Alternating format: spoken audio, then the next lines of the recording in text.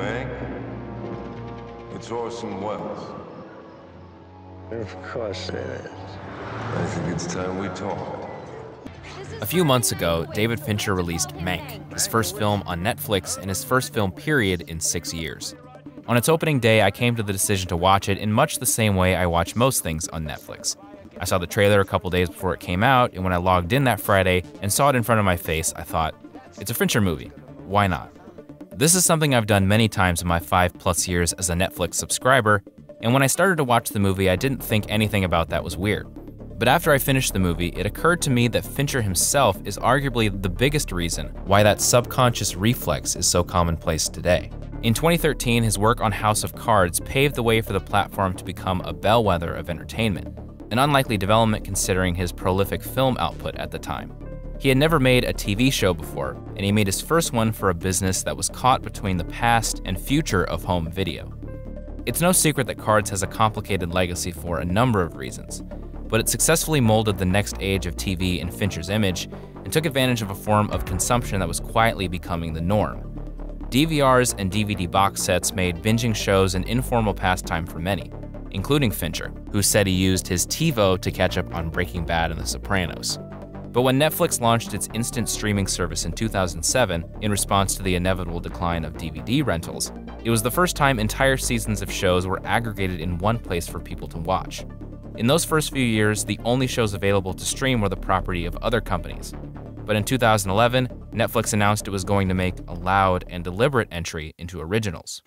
To do that, they decided to spend $100 million to make 26 episodes, or 2 seasons worth, of an American remake of the 1990 BBC miniseries House of Cards. Choosing it to be the first Netflix original was a financially sound decision, since the political thriller genre, Fincher-directed movies, and Kevin Spacey starring films were popular viewing categories in the platform's early days. Since the company had no experience making an original, it gave Fincher and his team full creative control. And since they ordered 2 full seasons in advance, no pilot was necessary, enabling Fincher and head writer Beau Willimon to focus on making a show that took advantage of the batch release model. Because House of Cards would be the first show to release all of its episodes at once, a couple filmmaking aspects became more important than they usually are. The first one was creating a consistent visual style, and to do that, Fincher directed the first 2 episodes and applied his precise filmmaking style to TV. All of his hallmarks are there, like his preference for a tripod-secured camera over handheld, the way his camera moves with the characters as they move, and his cold, steely color palette. But arguably the show's most influential stylistic decision was the emphasis on shallow focus shots like this one. While shallow focus was nothing new at the time, Fincher was able to combine it with his own sensibilities, and from there, the look of House of Cards became the standard Netflix has been following ever since. From serious dramas to stand-up comedy specials, Netflix has used this de facto house style to make its perpetually expanding roster of originals look cinematic across the board. In the case of Cards, the style suited a show depicting a vengeful, fourth-wall-breaking politician on the warpath. They also wanted to create a narrative that invited people to binge. There was no need for cliffhangers since people weren't going to have to wait around for more, so Willimon and Fincher could let episodes flow casually into each other, like a scene or act break in a movie. Making so-called 13-hour movies was what intrigued Fincher about working with Netflix in the first place. He's always been interested in the psychology of his viewers. I think people are perverts. And House of Cards had just as many sleazy characters and situations as any of his other projects. But Netflix made him consider a new side of that psychology, the act of consumption itself. He liked the idea of having a relationship with audiences beyond 2 hours and compared the binge-watching experience to reading a book. Netflix's interface satisfies that metaphor in different ways, like the resume playing feature that acts as a virtual bookmark. Ironically, the platform's success is a big reason why actual book readership is declining, making the metaphor Netflix is partly based on more and more obsolete. And when Season 1 came out on February 1st, 2013, people flocked to see what the deal was with this web series.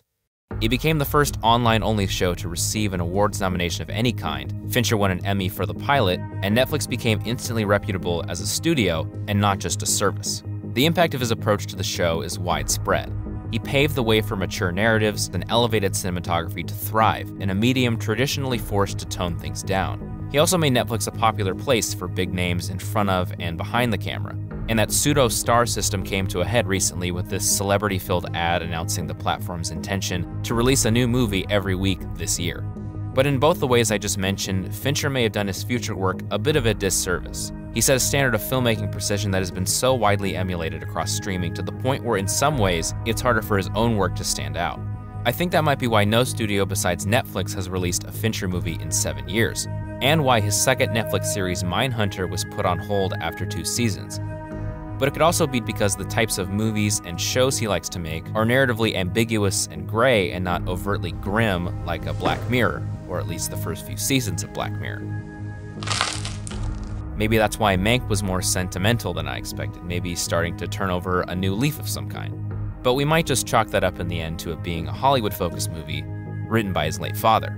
Regardless of all this, David Fincher's impact on today's landscape can't be overstated, and the contract he recently signed with Netflix, as well as the frequent reappearances of his movies there, affirms that.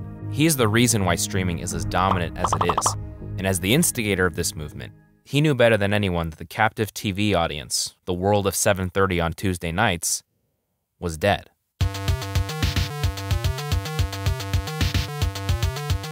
Hey guys, so first off, thank you so much for watching this and watching me get my David Fincher video essay quota out of the way. But in all seriousness, I thought this would be an interesting topic to dive into. I watched Cards back in college, and I remember being surprised at how cinematic it looked, and I wanted to take a look at what specifically made it so influential as the benchmark for the streaming world we're in now. I also wanted to thank those of you that have watched my other videos and subscribed over the past few months. I really appreciate all the awesome and flattering comments you guys have left, and I'm looking forward to giving you guys more stuff to watch. So be sure to subscribe if you haven't, and I'll see you guys in the next one.